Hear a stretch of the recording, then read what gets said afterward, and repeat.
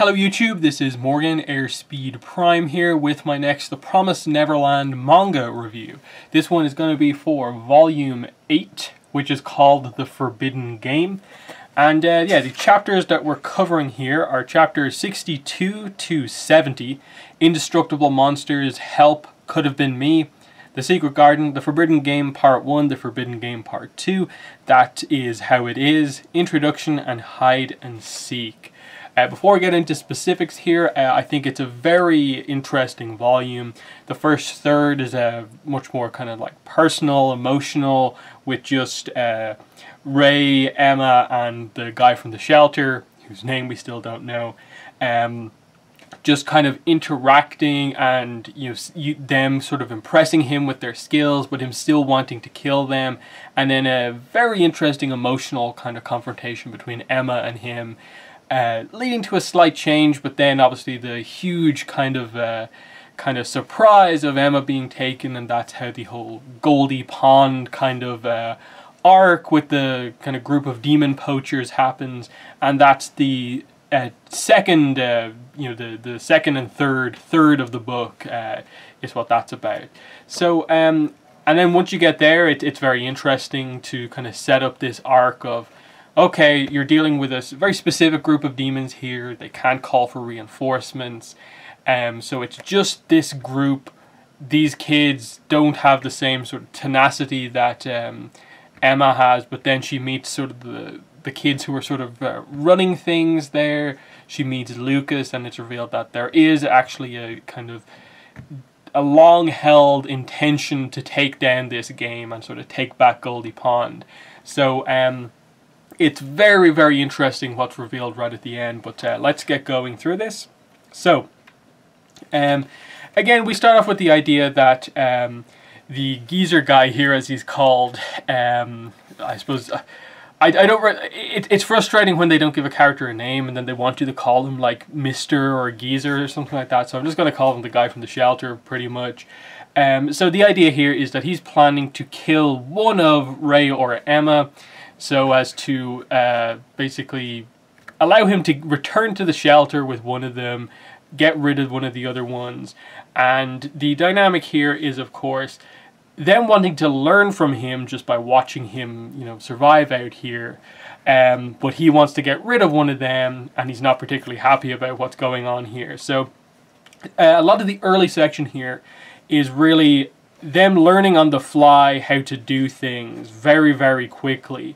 Him analyzing them and noting just how incredible that they actually are, but he still is confident that they'll eventually get taken out. So when they do kind of make it all the way, he is honestly impressed, and you can tell that there's a nice dynamic beginning to form, but he still is intent on killing one of them. And there's a lot of little things here, like it's revealed that Emma's pistol, the 4-barrel pistol that she took, can fire flash bombs, tear gas, net traps, and something sonic, so I suppose a sound-based attack. So it isn't just that she took a weapon, a fancy kind of pistol.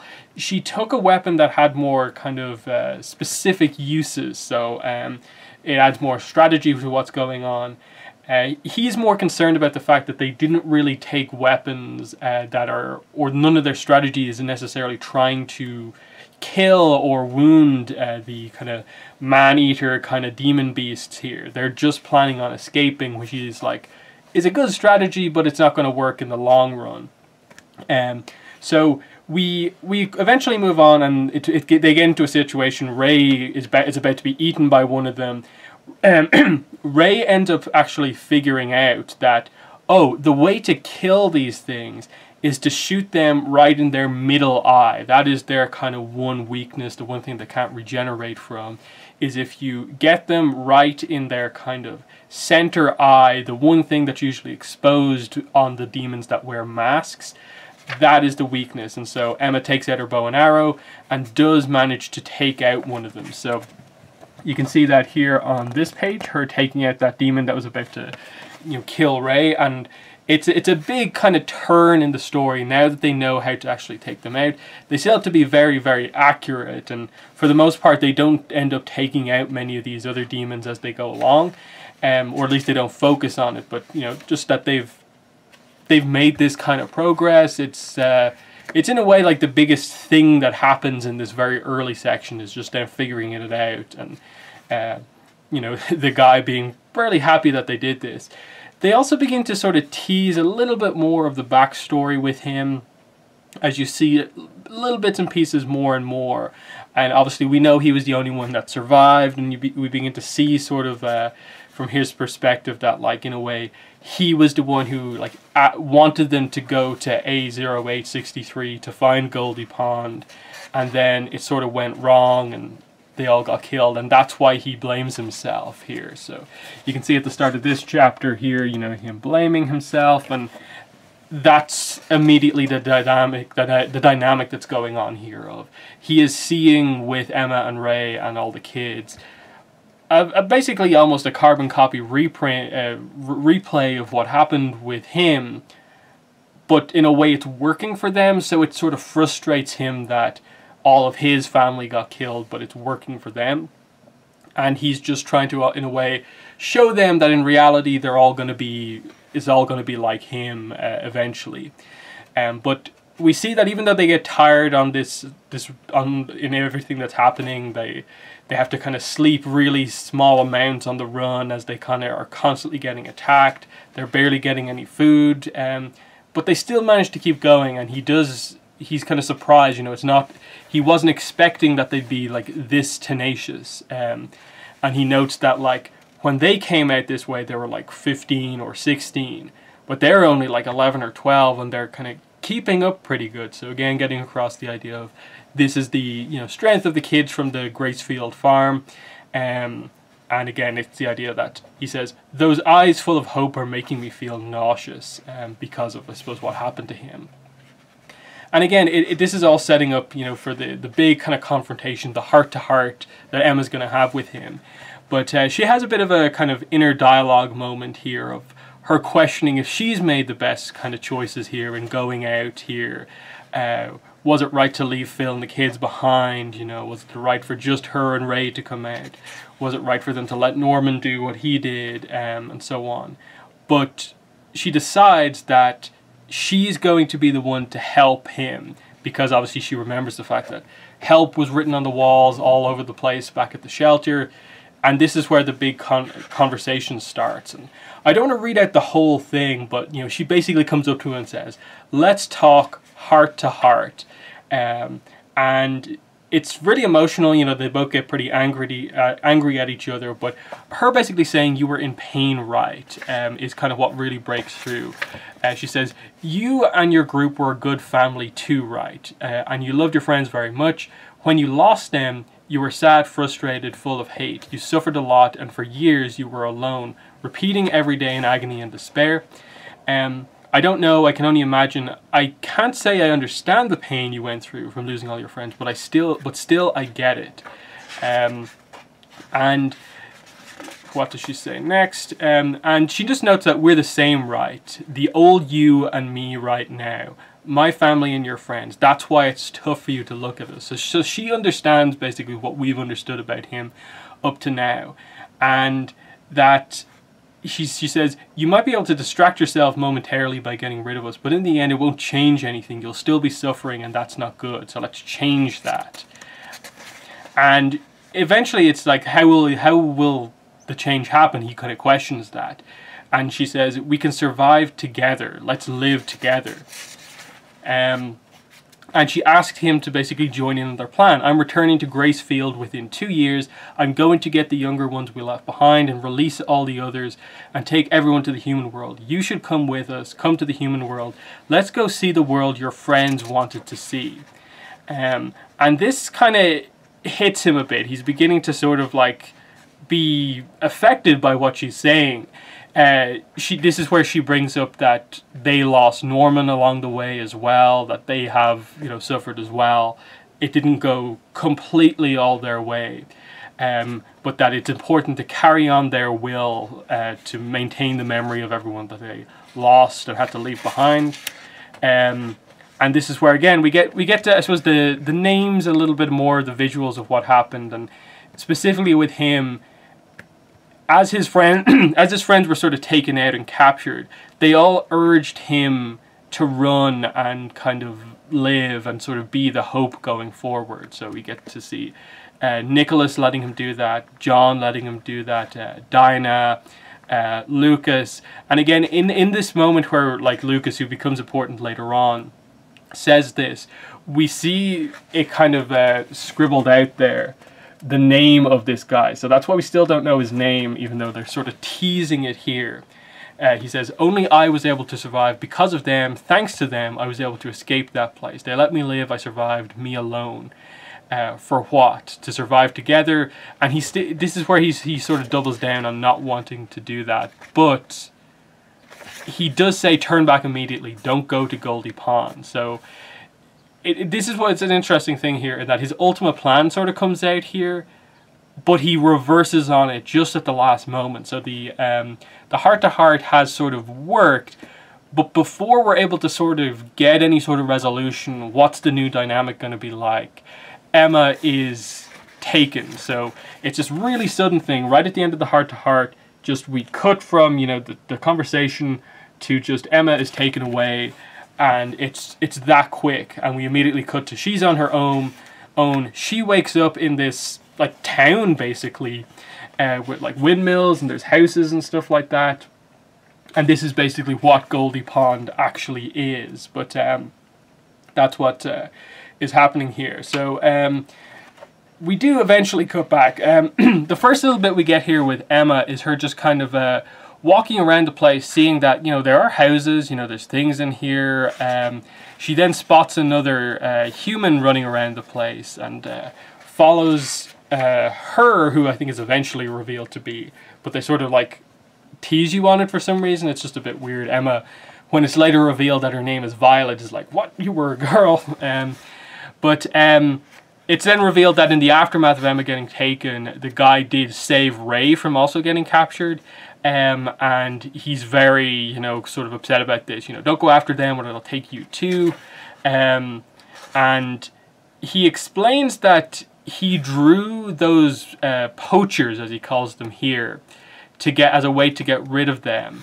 And this is where I suppose the reveal begins to come out. Of this is how he was planning on getting rid of them from the start. That he kind of alerted everyone, and that's why he chose to shoot that demon in the first place and not kill it, to make it regenerate so it would look like it was attacked and draw attention to the fact that there were escapees and stuff like that. And Ray is obviously set that he wants to get Emma back regardless of what things are the way they are.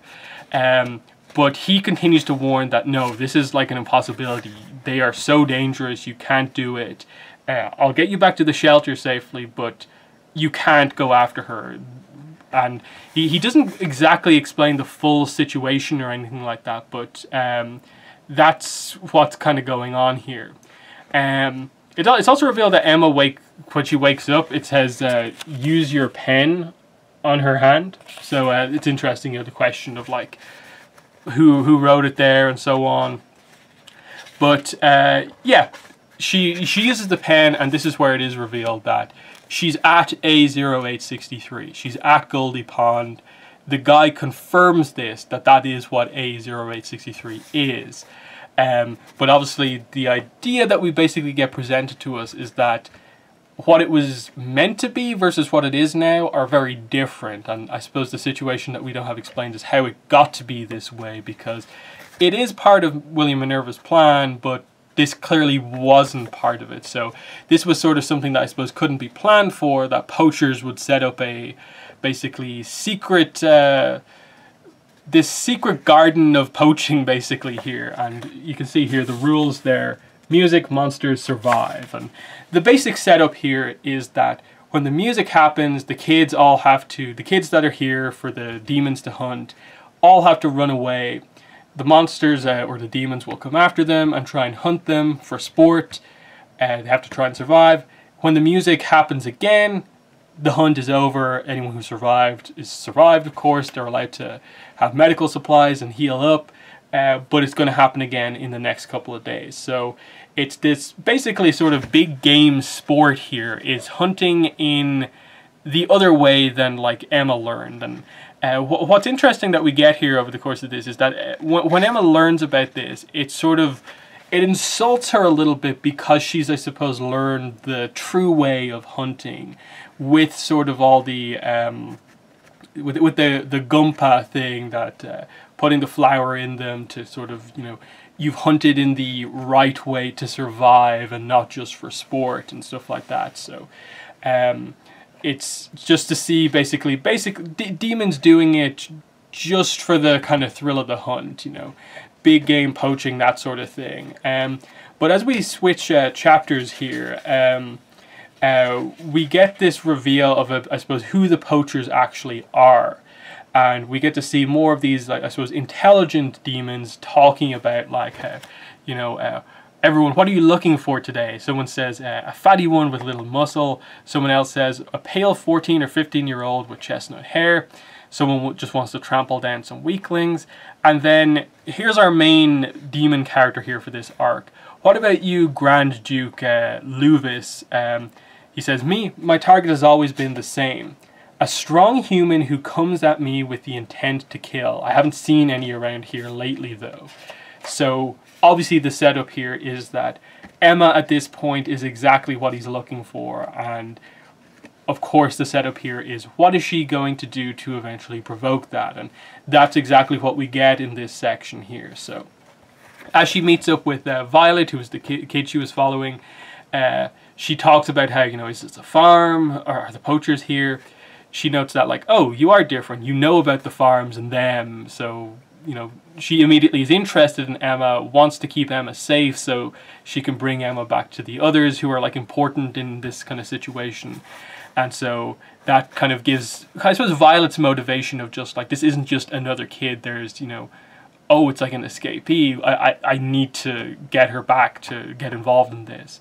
So this person reveals here that this isn't a farm. This is private property, a garden, belonging to an aristocrat named Lord Bayon, who is the, I suppose, main guy of the poachers. The idea is he's organized all of this, and she says, all of us, including me, you, the other kids, are allowed to live here to be hunted, and it's a secret farm. It's a secret from the farms, a secret playground.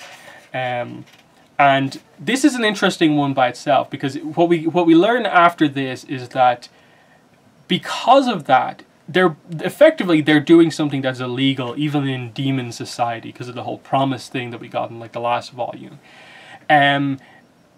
They can't call for reinforcements. It's just them. There's a sort of thing where, like, if they call for reinforcements, they're getting themselves in trouble in demon society. It's going to be revealed that effectively they've been stealing kids from the farms to supply this kind of illegal poaching thing. So the one benefit that sort of ends up being revealed for the rest of the volume is that if they can find some way to turn the tables, it is like 50 or so kids against, you know, I think they reveal it's 5 main demons and then some assistants. So, like, if they can take them out, they have Goldie Pond back. They've sort of reclaimed a certain area to themselves, and I suppose can properly use it for what it was meant to be used for. So that's interesting. And she says, you know, there's someone I want you to meet. So that's the whole Violet kind of setup. But this is where Emma then sort of jumps into action. She sees that other kids are in harm here because the hunt is going on at this point in time. We get to see this sort of family at play here, and they're about to be killed by this one particular demon, and they're offered the deal of, choose one among the 3 of you who will be chased and hunted by me. Once you decide, the other 2 can go. And we see that the bigger brother here of the situation is sort of hiding behind a tree. They're sort of setting up, he's sort of the coward in a way. The younger boy's been hurt. The younger girl has sort of stayed to fight, but and has sort of done a little bit of damage, but it's not looking good for them. Gives them a 10-second count to kind of get involved here, as Luvis is sort of watching on. He's not particularly happy with the way the others are going about doing their hunting. And he watches on as Emma sort of storms in, takes the axe from the bigger brother, and just, you know, chucks it at this demon who's coming up with this crazy strategy.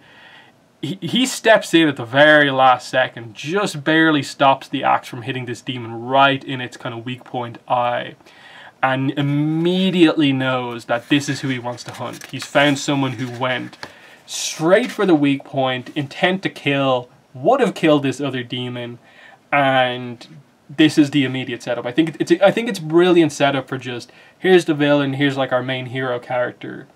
He now wants to hunt her, and we know she has this intent to take them out if she has to. So that's the big shift, and I suppose it's basically the presentation of our first proper demon villain character. He says, "This is great, I can have fun for the first time in a while. I haven't felt this way since those kids." And we get a shot of the guy from the shelter, Lucas, and some of the other, basically the people that he lost along the way. So the idea is that they all got kind of captured on this, in Goldie Pond, and that's where they were all killed, and that's why it explains, I suppose, a lot of the kind of recent stuff here of like, this is a guy who I suppose, you know, the guy from the shelter is also going to want to take out Luvis here. He says, "I won't let you run away, you're mine to hunt."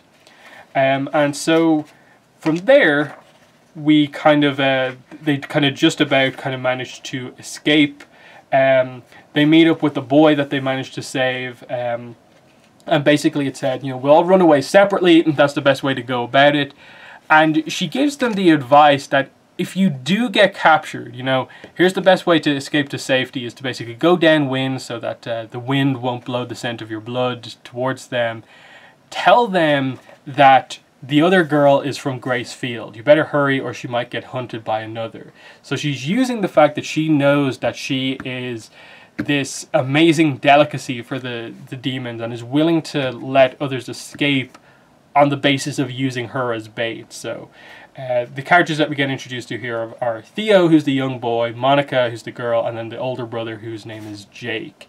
And this is a pretty emotional kind of little arc that we get here to just set up, I suppose, the stakes of this game and so on. So Emma and Violet kind of end up sort of escaping together, and they manage to get to safety, you know, but we see that the others sort of do encounter some trouble once they get back.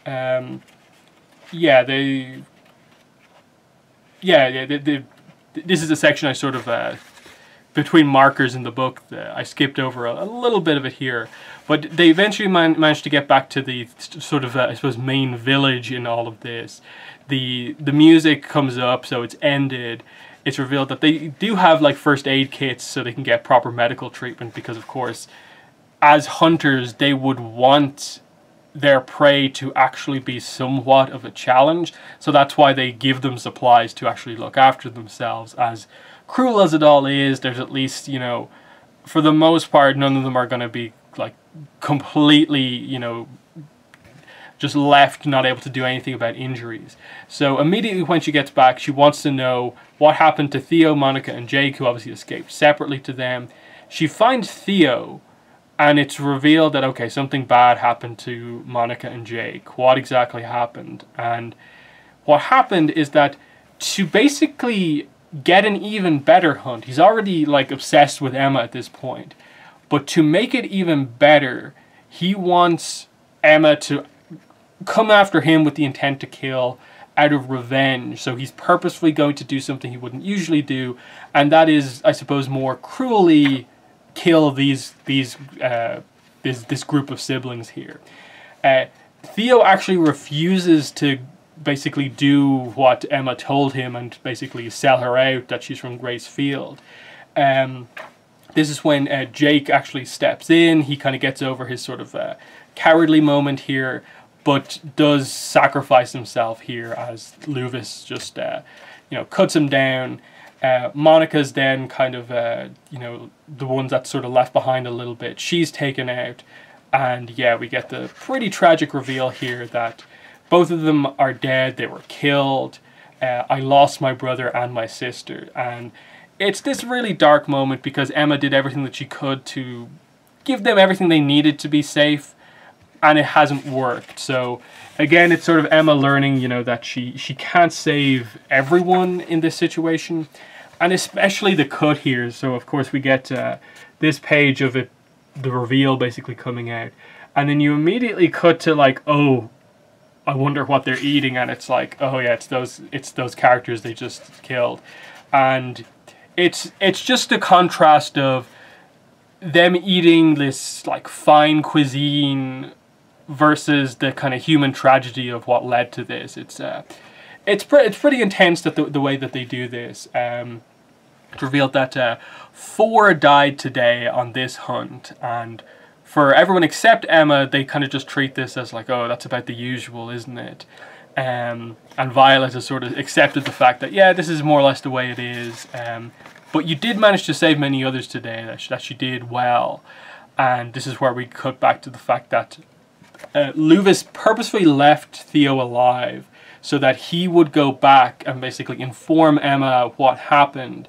And so she would come and hunt him, which would make his hunt better. And I think that's just very interesting motivations for this character of, you know, the big game hunter who wants the proper thrill of the hunt by having it actually be a little bit risky for himself, whereas it's sort of implied that the others want a little bit of a thrill. They want them to run away, but you get the impression Luvis is probably the only one who would honestly be happy if there was a proper fight back, because it's revealed shortly after this that they have weapons, that weapons are supplied to them, but for the most part none of them know how to kill the demons, and that's the significance of Emma knowing that they have their weak point now. And so you have a little bit of a moment here of Emma being depressed about everything, she can't forgive them, and now she's brought to, I suppose, the leaders of the sort of resistance movement within Goldie Pond. They go into the windmill, this guy named Adam lets them in, and what's interesting is that he's like huge compared to everyone else.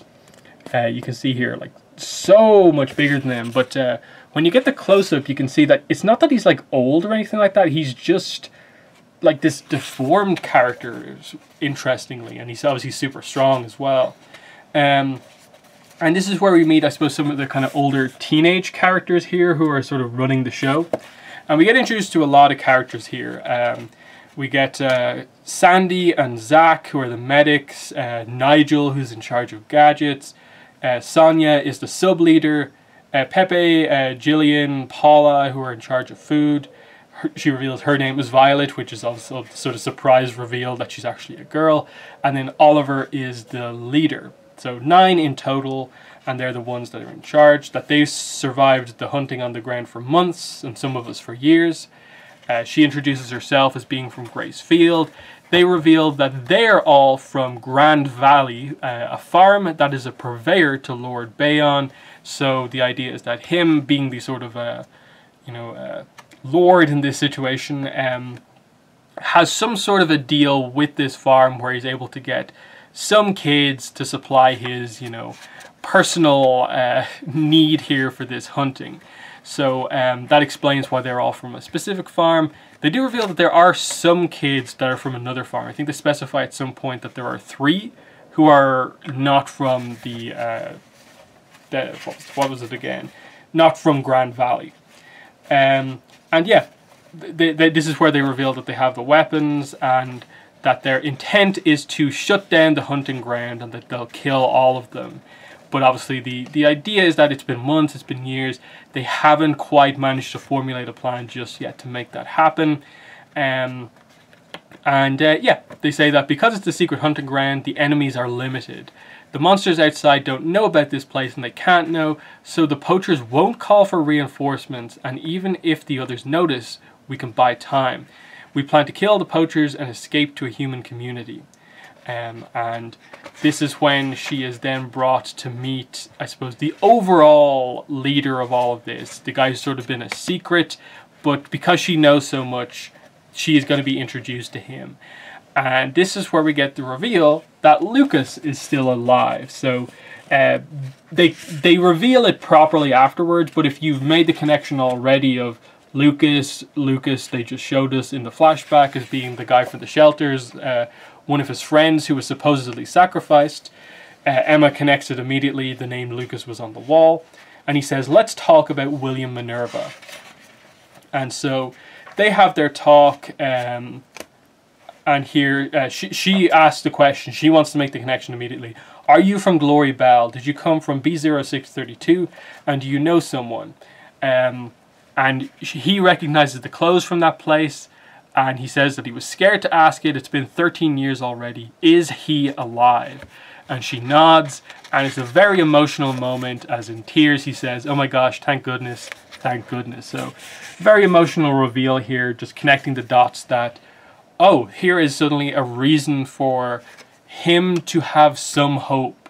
That everyone didn't die, there's at least one other survivor. So that will be a very emotional thing for him when it happens. So she's like, oh, I'm so glad, he'll be so happy. He thinks you're dead. He thinks he lost all of his friends. Lucas says, I was the only one who survived. Even I thought I was done back then. And he wanted he wanted basically the guy to be the beacon of hope as he survived. We also see that Luvis was kind of present there, so he is responsible for a lot of what happened. And again, the sort of personal connection of him to things becomes all the more sort of prevalent here. He's revealed that he was actually saved by this girl who said that she's been hiding the whole time so the monsters wouldn't find her. She'd been playing hide and seek the whole time at a place they'd never find her. They were never discovered. She helped hide me. And that she died about 5 years after she saved him. She got sick. And it's been 8 years since then. So there's sort of a mystery about that. Is like, is there significance to that? Who was that character? And so on. And it's just revealed that he also wants to destroy the hunting grounds. He'll never forgive these poachers. So he says he gathered the kids who felt the same way, taught them skills, gave them information, helped them prepare. He needed to destroy this place. And he says that I found it. It was here at A0863. The reason Mr. Minerva invited us, the place where she hid me in the beginning. And we go to this secret area. They go even further down. And that there's a door that was locked. And that the reason he was unable to open it is because he didn't have a pen. Emma has the pen. They can now go inside. And that's the sort of cliffhanger ending on this side of the story. Is that finally, after all these years, he is going to find out what's inside, and Emma is also going to potentially further the mystery of William Minerva to find out what he really intended for everyone. We then cut back to Ray and the guy from the shelter, and they also get to A0863, Goldie Pond, but they're on the top, and it's revealed that Goldie Pond is underground. It's below the surface, so that kind of begs the question, like it's hard because it's obviously black and white manga to get across the idea that a place that looks the exact same, a place that looks the exact same as basically being out in the open is actually underground, and like, is the lighting different or what? But that's the setup that we have here, and so they have to sneak in, and that they're confirming that they are going to go inside. So he says, if we go in, it's going to be hell. There's no guarantee we'll make it out alive, but let's do it. Let's go inside Goldie Pond. So this is an interesting one.